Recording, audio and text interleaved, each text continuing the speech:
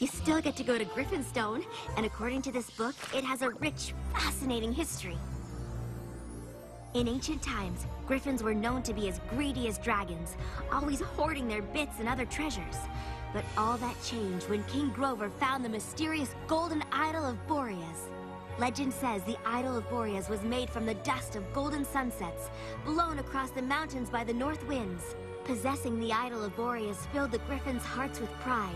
It's said that that one great treasure is responsible for turning Griffonstone into the most majestic kingdom of all the land. And why do you